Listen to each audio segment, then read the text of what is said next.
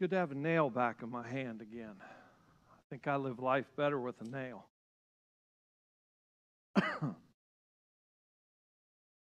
This is my 40th Lent as a Christian. I gave my life to Christ at 10 years old. This is my 40th Lent. I didn't think about that until I just knelt there. It's overwhelming, to tell you the truth. You know, Jason and I talk about this a lot. We speak from our pain too much. And I'm only going to touch on this for a second this evening. But I will tell you, in all my years of pastoring, yesterday was probably one of the hardest days of my pastoral life. I didn't have anything left when I got home. Nothing. But it's amazing to me. And I want you to pray for some people tonight. Ernie and Nancy Michael that were on the pilgrimage with us. Last fall, Ernie was diagnosed with pancreatic cancer. And he doesn't have long for this world unless the Lord heals him. In Mannington tonight, they had a prayer vigil for Ernie and Nancy. This is public knowledge. 20 years ago, the Saturday night before we moved into this property, I got a call from them, and their son had slipped into a coma. They said, "We don't even know if you remember us." I said, "Oh my gosh, I remember you. You were part of my first church." They said, "Our son is in a coma. Would you come?" And I went out there. And within 2 weeks, Robbie died. And that family buried their son. A couple of years ago, on Labor Day, their grandson was driving home from his girlfriend's in Buchanan. Fell asleep in his truck. Hit a tree. And I stood with that family again. We buried their grandson. At 7:22 this morning, Nancy texted me and said, "I don't know how much more I can take. The love of my life of 50 years is saying goodbye." And I know I lift my prayers to God, but sometimes I'm not sure they're getting past the ceiling. And a lady who sounded more like Job this morning than Nancy. Guys, listen, will you intercede for this family with me? When I walked in the house yesterday, after a heavy afternoon, I opened the door, and the first person I saw was my youngest son, Cameron. And I just started crying. And he said, "What's wrong, Dad?" And I said, "Cam, these are the hardest days as a pastor." Addiction is all around us, guys. Pain from our past is all around us. Even when we live for Christ every day and share the gospel in beautiful ways. And there's moms and dads out there that have buried their daughters. And they don't know if there's a reason to live anymore, but they're trying. They're trying every day. And there's women and daughters and a son who don't know whether the dad of their household is going to live because he's been in ICU for the last month after being shot twice. In a helicopter on the way to Ruby right now. Then you can just make one more call. A woman who's been married to her husband for 50 years and buried the son and buried the grandson and now is saying goodbye to her husband. I said, "Cam, some days it's just tough." And he said, "Come here, Dad." And he just tucked me. I just cried for a little while. Look, guys, if we don't hold in Jesus Messiah, we're not going to make it through this life. I'm better with a nail in my hand. I'm better with a nail in my hand. Not through my wrist like his, but just remembering every day that we live that a man gave his life so that we could spend all of our days living in the land of the living. And we never have to taste death. In a world of death, we don't have to taste death. And when it's right there in front of your mouth, there'll always be a 20-year-old kid to open his arms and just say, "Come here, Dad."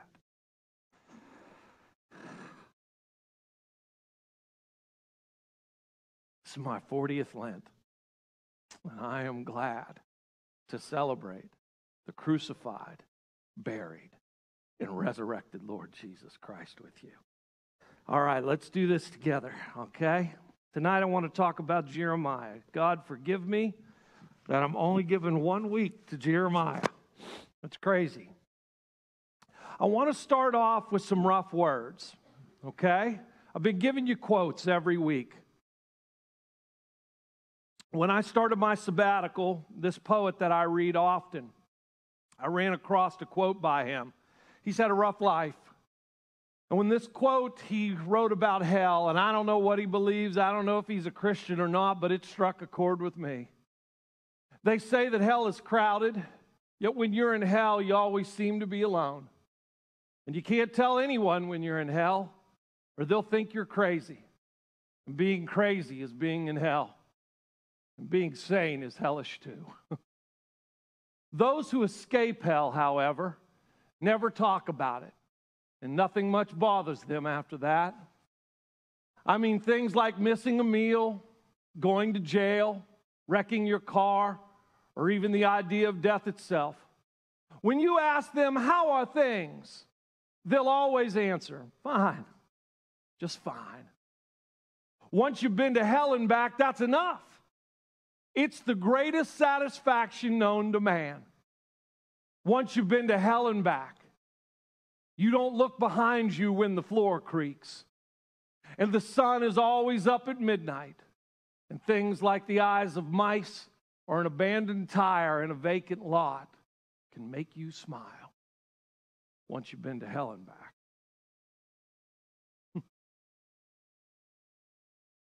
I told somebody about you yesterday, John. I said, my brother was dead for 30 minutes.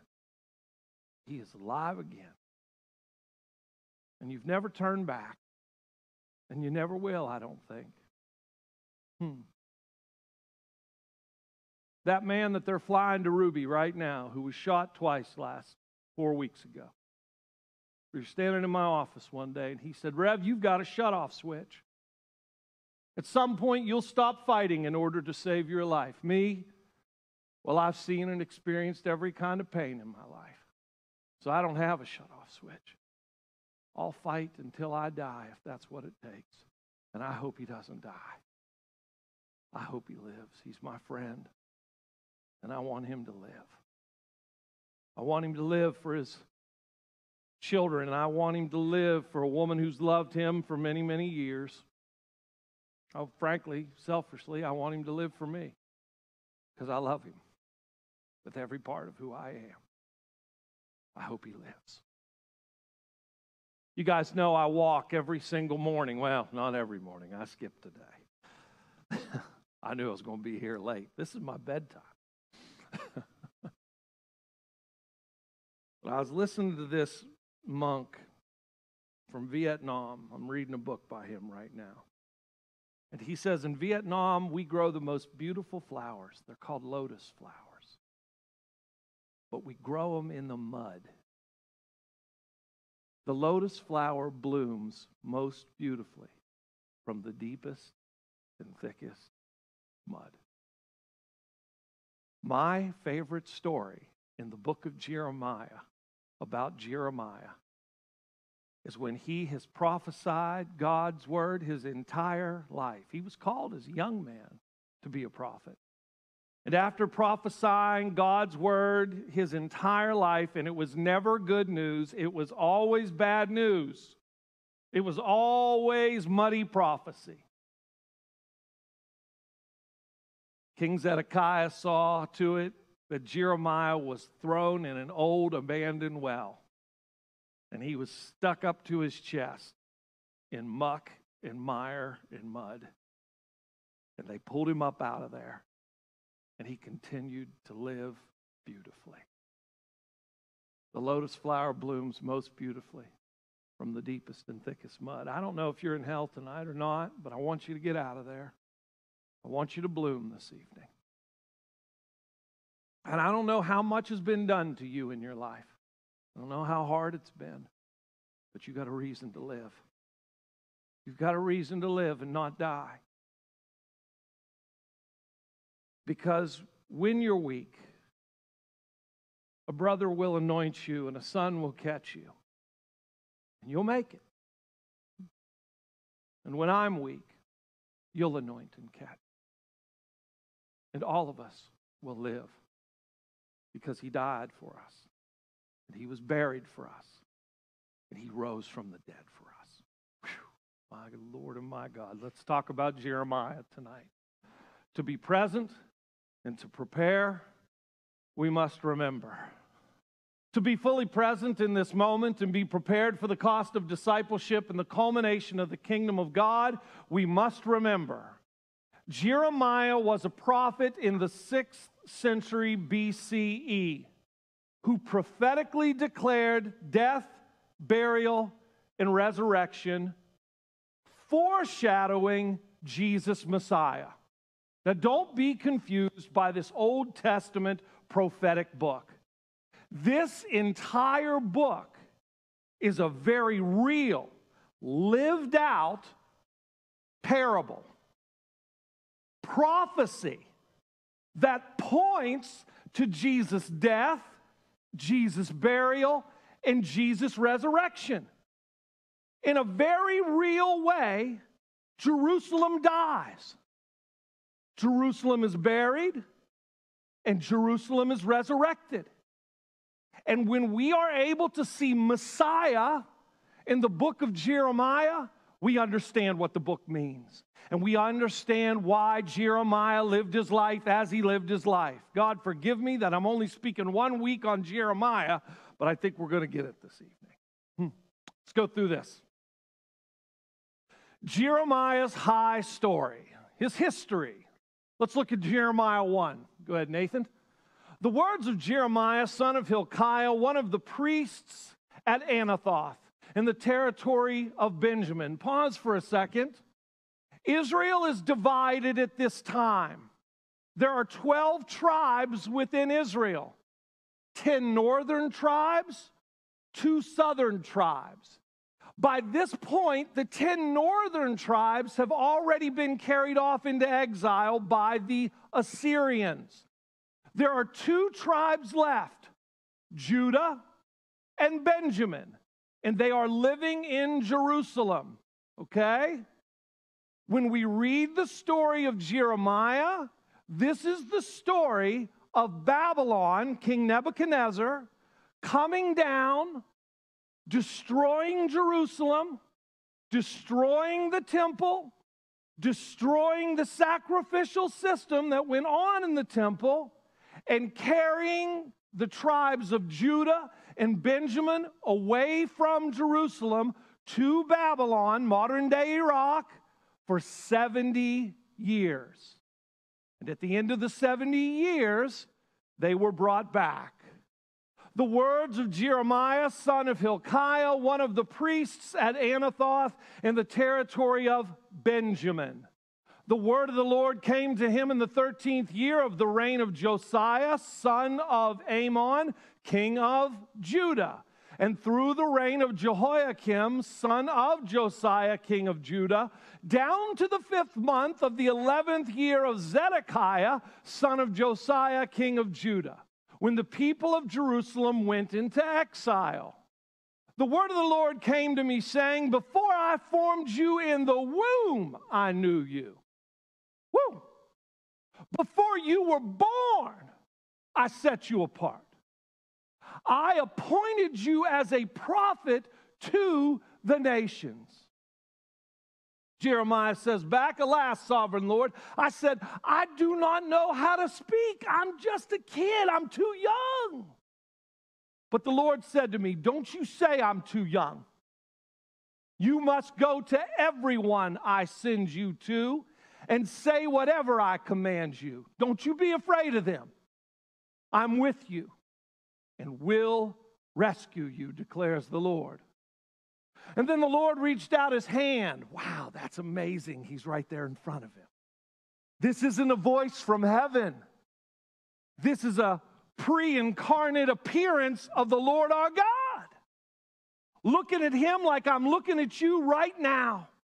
And he reached out his hand and touched my mouth and said to me, "I have put my words in your mouth. See, today I appoint you over nations and kingdoms to uproot and tear down, to destroy and overthrow, to build and to plant." There it is. That's your key scripture right there. That's the mark. I have put my words in your mouth. See, today I appoint you over nations and kingdoms. When God came to Abraham in Genesis 12, he says to Abraham, "In you all the peoples of the world will be blessed."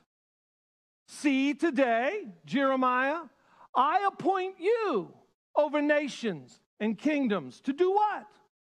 To uproot and tear down, death.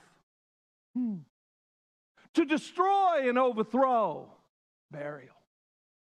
To build and to plant, resurrection. And the word of the Lord came to me, "What do you see, Jeremiah?" And I said, "I see the branch of an almond tree." And the Lord said to me, "You have seen correctly, for I'm watching to see that my word is fulfilled." And then the word of the Lord came to me again, "What do you see?" And I answered, "I see a pot that is boiling. It is tilting toward us from the north." What does that mean? Jerusalem's here, Babylon's up here, and the pot is pouring down from the north upon them. That's what that means. Babylon is coming. Nebuchadnezzar is coming. The Lord said to me, "From the north, disaster will be poured out on all who live in the land." Gary and Sandy, do you remember what Judah called Jerusalem? The land. Called it the land. Destruction is coming from the north on all who live in the land. I'm about to summon all the peoples of the northern kingdoms, declares the Lord. Their kings will come and set up their thrones in the entrance of the gates of Jerusalem. And that's exactly what Nebuchadnezzar did. They will come against all her surrounding walls and against all the towns of Judah, second tribe. I will pronounce my judgments on my people. Why? Because of their wickedness in forsaking me. What does the Bible say? All have sinned and fallen short of the glory of God. As he's speaking of Judah and Benjamin, he's speaking of us. That real story is a picture of all humanity. In burning incense to other gods and in worshiping what their hands have made. We've worshiped creation over creator. You get yourself ready. Stand up and say to them whatever I command you. Do not be terrified by them, or I will terrify you before them. Today I have made you a fortified city, an iron pillar, and a bronze wall to stand against the whole land, against the kings of Judah, its officials, its priests, and the people of the land.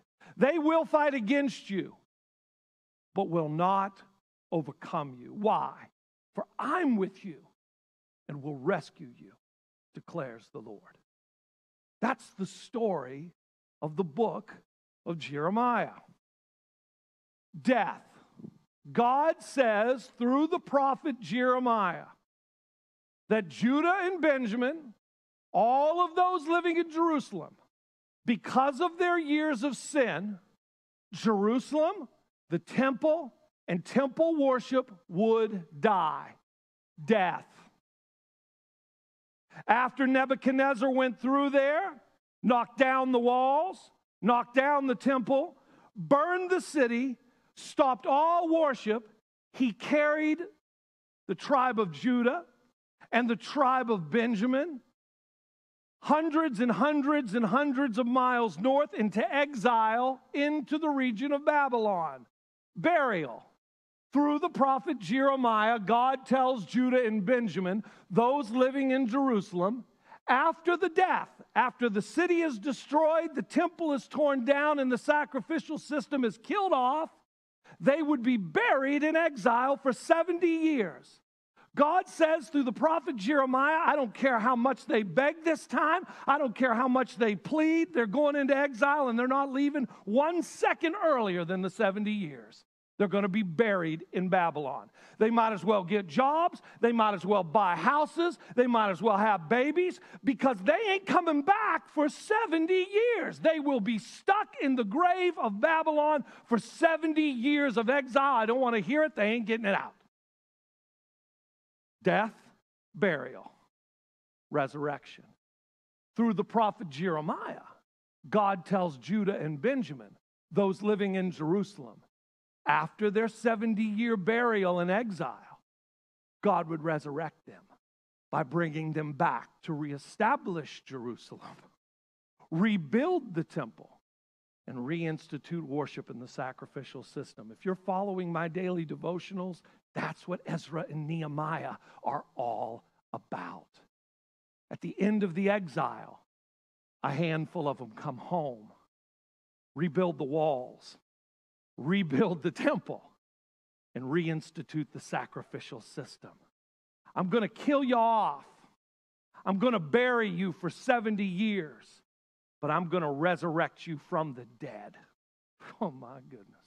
The story of Jeremiah is the story of uprooting and tearing down, destroying and overthrowing, building and planting. It is a foreshadowing of Jesus, Messiah. Now, every year when kids graduate from high school, we all buy cards. They have nothing to do with what the scripture actually means. This has no connection to goal setting in your life. Jeremiah 20:11, that's hanging in your grandmother's dining room, has nothing to do with the silliness that we have attached to it. For I know the plans I have for you, declares the, trust me, you don't want those plans in your life. Do you want God to destroy everything you have? Do you want to be carried off into exile for the next 70? That's the plans that we're talking about. Oh, we messed that one all up. For I know, this is Jeremiah 29. There's a whole lot of chapters to go and a whole lot of destruction and a whole lot of exile. But I know the plans you got for me, God, and it's all good. Not according to this book. So quote the scripture right, please. I know the plans I have for you, declares the Lord, plans to prosper you and not to harm you, plan to give you hope in a future. It comes at the end of death and exile. It's fine. Don't take it off your dining room wall. But at least know what it means. Know your history. And know that it points to Jesus, Messiah. God's word through Jeremiah the prophet concerns itself with death, burial, and resurrection. I want you to hear Jeremiah 29 and then 30, 1 through 17. If you can't concentrate, close your eyes and just listen. You got your Bible here? Open it up. Read along with me. 29th chapter of Jeremiah, the first 14 verses or so, and then the first 17 verses of chapter 30. I'll stop walking so as not to distract. This is what the Lord Almighty, the God of Israel, says to all those I carried into exile from Jerusalem to Babylon. Build houses and settle down. Plant gardens and eat what they produce. Marry and have sons and daughters. Find wives for your sons and give your daughters in marriage so that they too may have sons and daughters. Increase in number there. Do not decrease. Also, seek the peace and prosperity of the city to which I've carried you into exile. Pray for Babylon. Pray to the Lord for it, because if it prospers, you too will prosper. Yes, this is what the Lord Almighty, the God of Israel, says. Do not let the prophets and diviners among you deceive you. Do not listen to the dreams you encourage them to have. They are prophesying lies to you in my name. I have not sent them, declares the Lord. What's he saying there? He's saying anybody that tells you Jerusalem ain't going down, that the temple isn't going to be destroyed, and the sacrificial system isn't going to go away, if they say God will save us like he's always saved us in the past, they're lying. You're not getting saved this time. Everything's going to be destroyed, and you are going to be carried into exile. Write it down. This is what the Lord says. When 70 years are completed for Babylon, I will come to you and fulfill my good promise to bring you back to this place. For I know the plans I have for you, declares the Lord. Plans to prosper you and not to harm you. Plans to give you a hope and a future. And then you will call on me and come and pray to me, and I will listen to you. You will seek me and find me when you seek me with all your heart. I'll be found by you, declares the Lord, and I'll bring you back from captivity. I'll resurrect you. I'll gather you from all the nations and places where I've banished you, declared the Lord, and will bring you back to the place from which I carried you into exile. And then chapter 30, this is the word that came to Jeremiah from the Lord. This is what the Lord, the God of Israel, says.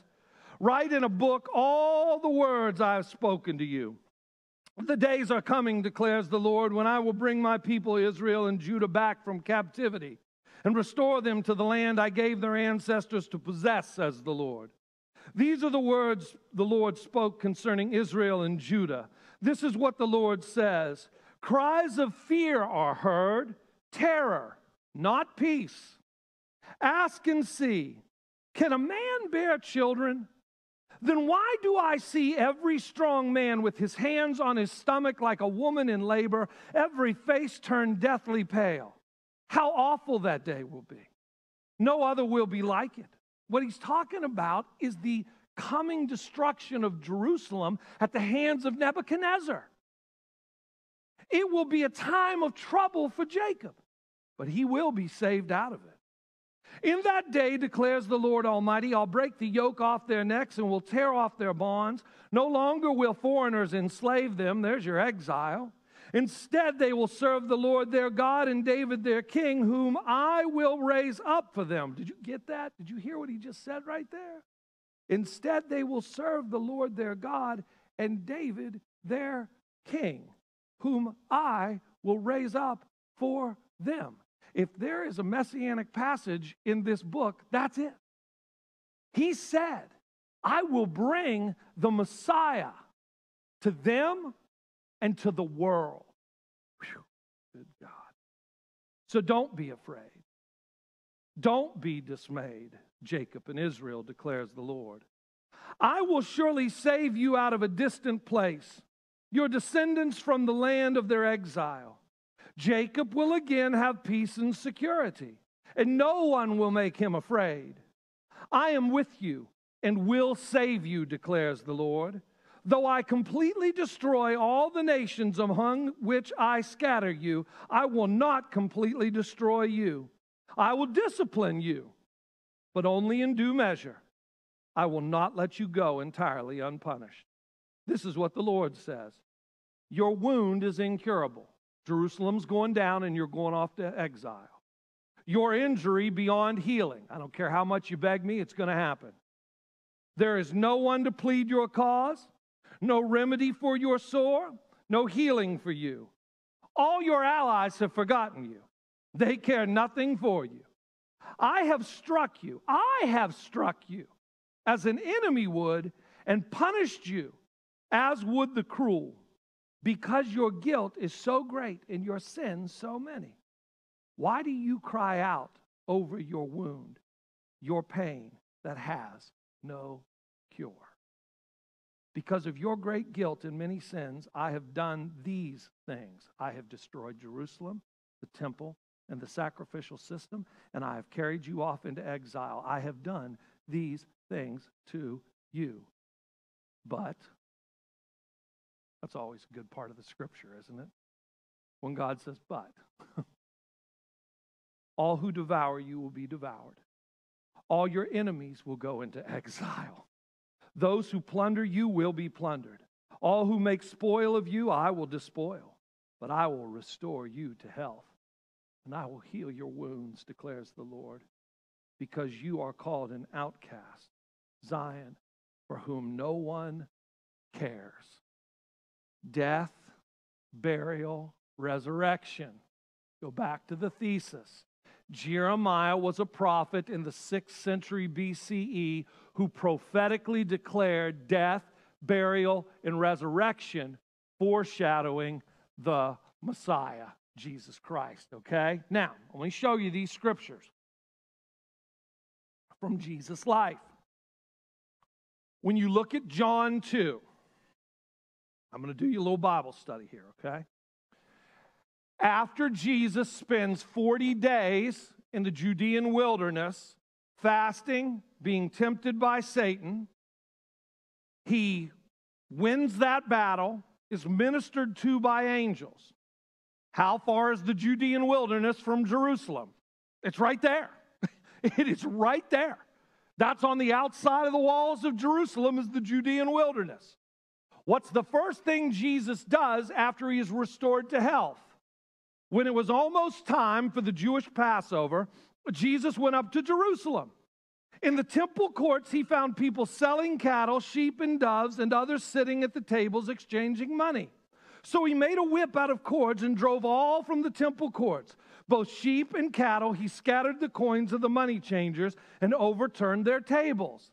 He's replaying what happened in the book of Jeremiah. That's not accidental. It's intentional. He's saying the prophecy of Jeremiah is coming true in me. To those who sold doves, he said, get these out of here. Stop turning my father's house into a market. His disciples remembered that it is written, zeal for your house will consume me. That's much later down the line. The Jews then responded to him, what sign can you show us to prove your authority to do all this? Jesus answered them, destroy this temple, and I will raise it again in 3 days. They replied, it's taken 46 years to build this temple. After Antiochus Epiphanes came in and tore everything down, there was a great temple rebuilding project. That was long after they had come back. And you're going to raise it in 3 days? But the temple he had spoken of was his body. After he was raised from the dead, his disciples recalled what he had said, and then they believed the scripture and the words that Jesus had spoken. Now, while he was in Jerusalem at the Passover festival, many people saw the signs he was performing and believed in his name, but Jesus would not entrust himself to them, for he knew all people. He did not need any testimony about mankind, for he knew what was in each person. When Jesus goes into that temple the first time, and I'm a believer that he cleared it twice, once at the beginning of his public ministry and once in the last week that he lived before he was crucified. When he went in there the first time, he said, do you remember the book of Jeremiah? When everything got torn down, when the walls of the city were destroyed, when the temple was destroyed and the sacrificial system was destroyed, you guys are going to do this to me. I am Jerusalem. I am the temple. I am the sacrificial system, and you're going to do it all over again in me. And this time, it's not a lived out parable. This time it's real. And I'm going to deliver you from your death, from your exile. If you come out with me, I'll rescue you. I'll resurrect you. I will be the first to be resurrected from the dead. Who else wants to come with me? This is the first statement by Jesus that Jeremiah's prophecy is fulfilled in him. Matthew 12. People come to Jesus and they're constantly seeking after a sign. Then some of the Pharisees, this is after the first clearing of the temple, and teachers of the law said to him, "Teacher, we want to see a sign from you." Jesus answered, "A wicked and adulterous generation asks for a sign, but none will be given it except the sign of the prophet Jonah. For as Jonah was 3 days and 3 nights in the belly of a huge fish, so the Son of Man will be 3 days and 3 nights in the heart of the earth." Exile, burial, 70 years, 3 days. It's the prophecy alive in Jesus. The men of Nineveh will stand up at the judgment with this generation and condemn it, for they repented. Jonah and the whale, and the preaching of Jonah, and now something greater than Jonah is here. The queen of the south will rise at the judgment with this generation and condemn it. For she came from the ends of the earth to listen to Solomon's wisdom, and now something greater than Solomon is here. Jesus is saying, I am the fulfillment of these things. Look, when we stand up here and we ask you to give your lives to Jesus Christ, it's way more than just going to heaven. It's so that you can rest in the resurrected Lord and addiction won't have control over your life anymore. It's so you can rest in the resurrected Lord and anger will not control your decisions, your words, your movements, anything that you do. When death comes and you don't think you can take another step because Jesus lives, you live too. See, this is what this whole thing's about. I don't care if you join our church. I want you to be in the family of God.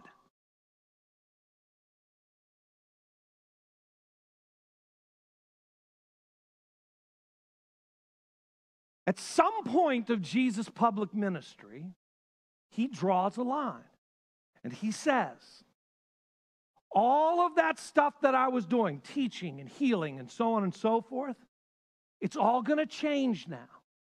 And everything starts moving towards the cross. This is Matthew 16, 21 to 28. From that time on, Jesus began to explain to his disciples that he must go to Jerusalem, suffer many things at the hands of the elders, the chief priests, and the teachers of the law, and that he must be killed, and the third day be raised to life. Now, we in this world behave much like Simon Peter because we don't want to welcome the true Jesus, the dead, buried, and resurrected Christ. We would prefer a Jesus that just performs signs for us and gets us to the other side. There's more to it than that. There's far more to it than that. I'm asking you to give your life to Jesus Christ, not manipulate Jesus into your own means. Peter took him aside and began to rebuke Jesus. "Never, Lord, this shall never happen to you." And Jesus turned and said to Peter, "You get behind me, Satan, for you're a stumbling block to me. You don't have in mind the concerns of God, but merely human concerns." Look, I don't care whether you have Jeremiah 29 whatever on your kitchen wall. I don't care. But don't manipulate the Word of God to suit your needs. This is what it says. Read the Word of God for what it says. This is the point of the sermon where my dad would look at me and go, "Stop yelling at those people. You're not mad at them." And I'm not mad at you. I'm not. But what are we doing here? What are we doing? Who are we really believing in? Now, come on, guys. And I'm with you in this. I messed this thing up as much as you guys messed this thing up. Okay? This is the second clearing of the temple. Matthew 21, 12 to 17. Jesus entered the temple courts and drove out all who were buying and selling there. He overturned the tables of the money changers and the benches of those selling doves. "It is written," he said, "My house will be called a house of prayer, but you're making it a den of robbers." The blind and the lame came to him at the temple, and he healed them. See, they weren't even allowed to be there. Do you understand that? Because they had a physical impediment, they weren't even allowed inside into the courts. And Jesus said, "No, you come, and I will heal you. I'm the temple. I'm the temple," Jesus said. Whoo, no wonder he got himself killed. But when the chief priests, I'm in verse 15 if you're following along, and the teachers of the law saw the wonderful things Jesus did, and the children shouting in the temple courts, Hosanna to the Son of David, they were indignant. Jesus has upset the apple cart. This is like all the people saying to Jeremiah, don't tell them the temple's going to be torn down. Don't tell them Jerusalem's going to be destroyed. Don't tell them you're going to be carried off to exile. We're Israel. No, it's going to happen like God says it's going to happen. And that's what Jesus said. Do you hear what these children are saying? They asked Jesus. Yes, replied Jesus. Have you never read? From the lips of the children and infants, you, Lord, have called forth your praise. And he left them and went out of the city to Bethany, where he spent the night. Whew. When you get to Matthew 23, Jesus starts dropping the hammer on the leaders of institutional religion. It's heavy, man. When I felt like I was called to the pastorate, my granny pulled me to the side and she said, don't be so quick to run in there, because you, son, are going to be held to a higher standard. Look, I'm going to be a little mean here for a second, so gird your loins, because here it comes. Okay? You can say whatever you want to say on Facebook. You got to think about it. And I got to think about it. And you got to think about it. Because the world's looking at us because we're public officials. We don't have 20 people in this congregation anymore. They pay attention to what we do. When you go to the grocery store, you can buy whatever you want at the grocery store. Everybody looks at what I'm putting in my cart. You can order whatever you want at Texas Roadhouse. They're looking at me. Is that true? If you lose it on the sideline, ain't they watching? Always. When I left my dad's shop to go into the pastorate, we played Tennessee in basketball. At that time, we had seats 5 rows behind the Mountaineer bench. And I went loony one night when we played Tennessee. And guess who was on television? And a customer from Beckley calls me right after the game. And he goes, hey, Cain, where do you sit at the Mountaineer games? I said, right behind the bench. He goes, oh, I saw you. And you went into the pastorate?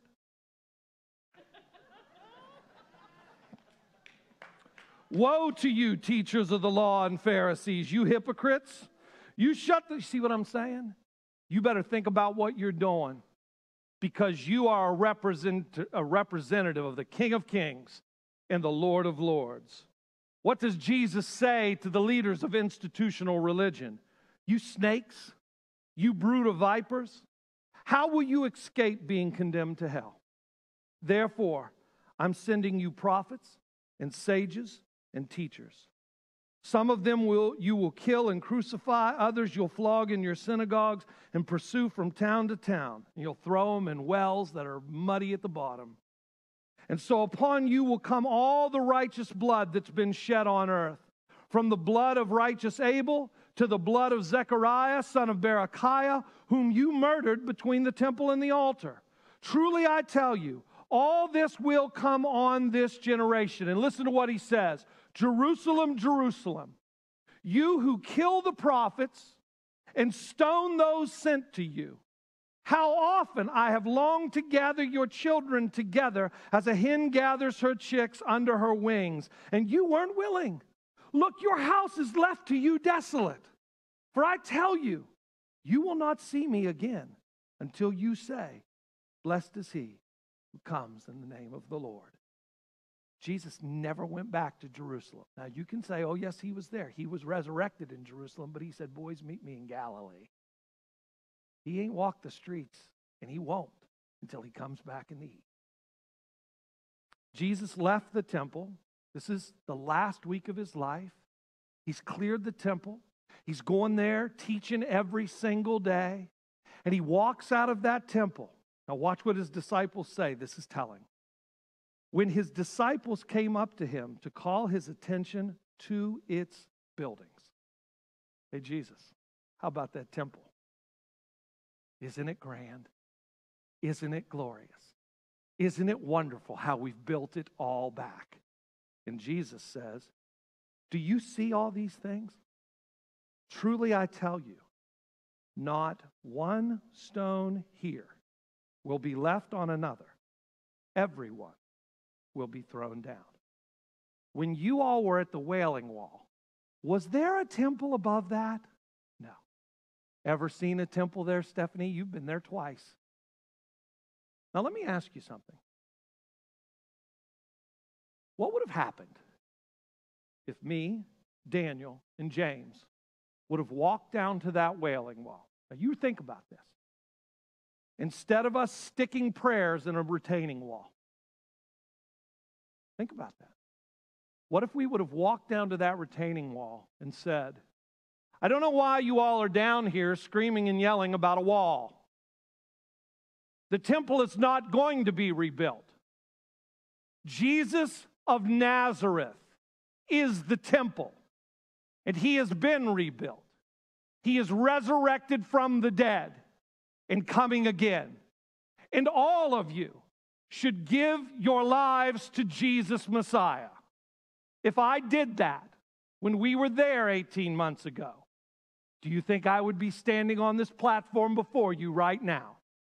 There ain't no way in Hades I'd be here. My hind end would still be in a Jerusalem jail.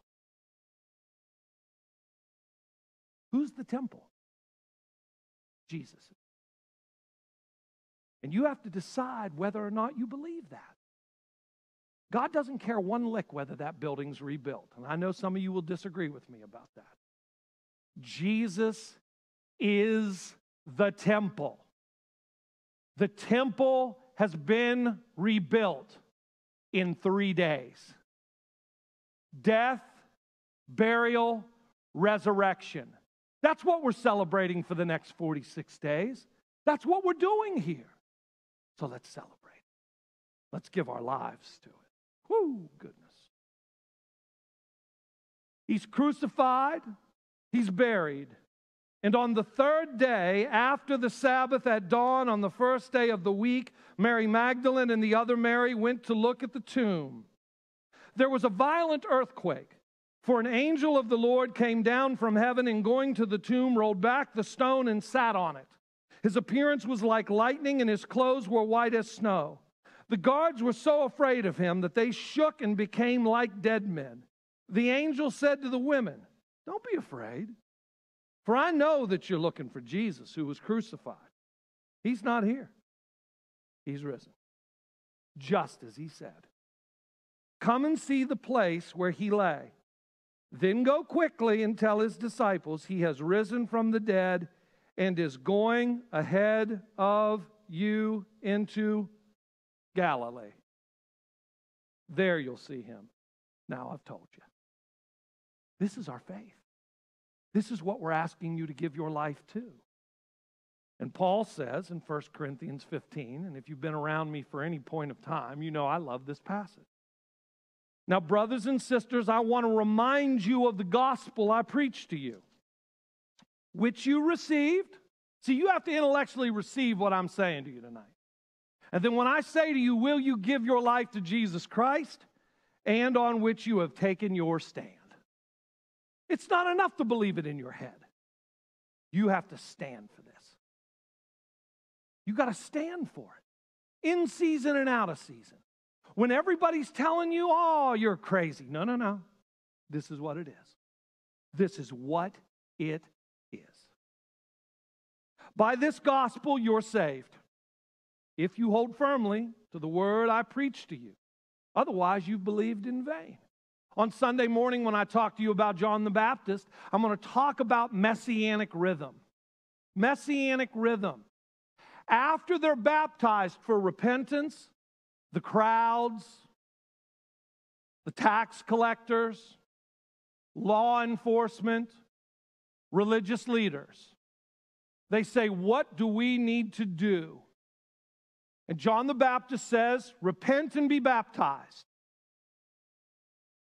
And then live according to messianic rhythm. You can't accept Christ and live however you want to live. I can't accept Christ and live however I want to live. Christ must flow from the abundance of my heart. Good God. Otherwise, you've believed in vain. For what I've received, I've passed on to you as of first importance, that Christ died. Jerusalem was torn down, the temple was destroyed, and the old way of sacrifice ain't no more. Read the book of Hebrews. That's what it says. You don't have to kill bulls and goats and sheep and doves. You don't do that no more. The sacrifices are over. That Christ died for our sins according to the Scriptures. That he was buried. 70 years of exile. Sign of Jonah. Oh, I know you want me to shoot some fireworks off.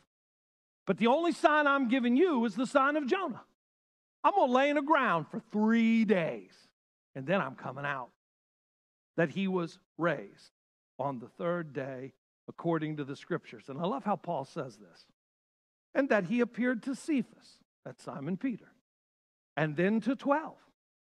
After that, he appeared to more than 500 of the brothers and sisters at the same time, which I love this next line, because he didn't write this on February the 18th or 17th or whatever the heck today is of 2021. He wrote this a couple of decades after Jesus resurrected from the dead. Listen to this. And then to the 12. After that, he appeared to more than 500 of the brothers and sisters at the same time, most of whom are still living. Now, what does that mean? If you don't believe me, go ask one of them because they're still alive. What if I were to say to my grandmothers when they were still living, Pearl Harbor never happened? The heck it didn't. My grandmother made planes. How many of you remember where you were on 9/11? How many can you describe it in detail? I know exactly where I was. You can even ask one of them. I love that. I love it. Though some have fallen asleep. A couple of them died. Then he appeared to James, then to all the apostles. And last of all, he appeared to me also as to one abnormally born. That's interesting. For I am the least of the apostles and don't even deserve to be called an apostle because I persecuted the church of God. But, isn't that great? What sin can you not be forgiven for? Nothing. Just come on. You can kill Christians and God will still forgive. What? Paul killed Christians and God said, y'all come. But by the grace of God, I am what I am. And his grace to me was not without effect. No, I worked harder than all of them, yet not I, but the grace of God that was with me. Whether then it is I or they, this is what we preach, and this is what you believed. This is what we're celebrating for the next 6 weeks, for the next 46 days. This is why we carry around nails in our pockets. This is why we have prayer vigils. This is why we are who we are. This is what it means to give your life to Christ and live for this every day, day in, day out. Let's finish it up. The high story of Jeremiah is the story of uprooting and tearing down, destroying and overthrowing, building and planting. It is a foreshadowing of Jesus Messiah. Go ahead. Monday afternoon, in the middle of that crazy ice storm, James comes into my office. We were the only two here, and we started talking, and he starts telling me about this book he's reading. He said, there was this amazing illustration in it. The man said that when you have a huge rock in the middle of a lake, and you're on that rock, it doesn't matter whether the sea around that rock is choppy and going crazy or as smooth as glass, because your life is founded on that rock. James, that was so powerful. And when we ask you to give your life to Jesus Christ, I'm not up here to tell you we're going to make the waters of your life smooth as glass. Sometimes it's going to be hell. And sometimes you're going to be fighting for your life. And sometimes you're going to be down in the deepest mud. But when you give your life to Christ, you grow like the lotus. You stand on the rock. And none of it matters. Because you are founded in the King. Good God. Whew.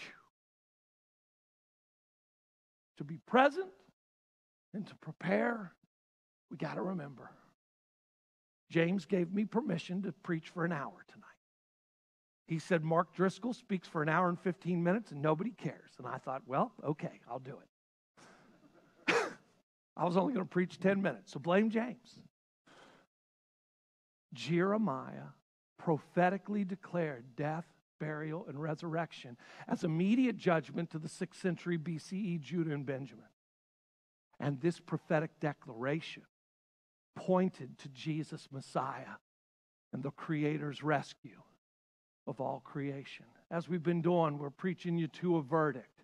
So I want you to think about this as you come forward. As the praise team sings, you come up here and get these nails. And let me say this too. Please do this. Just put your mask on if you would while you walk up here. Please, let's be polite to one another, okay? When you come up as they're singing and you get these nails, all right? As you look to the past, look at your past. Think about all the muck and the mire, the death in your past. Do you believe Jesus' death, burial, and resurrection is God's means for rescuing us? Can you be rescued from your past by the death, burial, and resurrection of Jesus? I say yes. In this moment, because that's the only thing you got. You only have this moment. You can't do anything about 5 seconds ago, and you can't do anything about 5 seconds from now. But you can do something about right here, right now. Do you believe you rest in Jesus if you allow yourself to be present to death, burial, and resurrection? And finally, do you believe that if in this moment you allow yourself to rest in Jesus' death, burial, and resurrection, in all your future moments, my brother Joe, you never have to taste death again?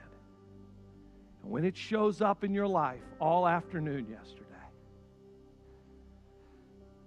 your kid's going to be waiting there at the door and say, Dad, spit that out. Just come here. I've celebrated Lent more years than he's been alive. And yesterday afternoon, that kid imparted to me life, and life more abundant. And I spit death out of my mouth right then and there. I said, I don't have to taste that. I can live, and I can show the people around me that they can live too. Whew. Father, thank you for this tonight. What do you want to teach us? What are you saying to each person in this room right now? Are you saying, I can forgive you? Don't think that I can't. I can forgive you. Matter of fact, I've already forgiven you. So come. Are you saying to people tonight, listen, it don't matter whether the sea of your life is choppy or smooth as glass. This is one time I don't want you to walk on the water. I want you to be founded in the rock. Whew. Would you rest in the death, burial, and resurrection of me? All your life will be founded on the rock. And you're saying to people tonight, you don't ever have to taste death again. Oh, it'll come. It'll wear you out and empty your tank. But as you're praying for that woman who's saying goodbye to her husband, and as you're praying for that friend of yours who's fighting for his life, And his little girl looks at you and says, "Don't cry, Rev. You don't ever have to taste death again, because I'll send your kid to you." And he'll say, "Dad, I'll hold you as long as you need to be held. When you're weak, God gives me strength. When you're cold, God gives me warmth.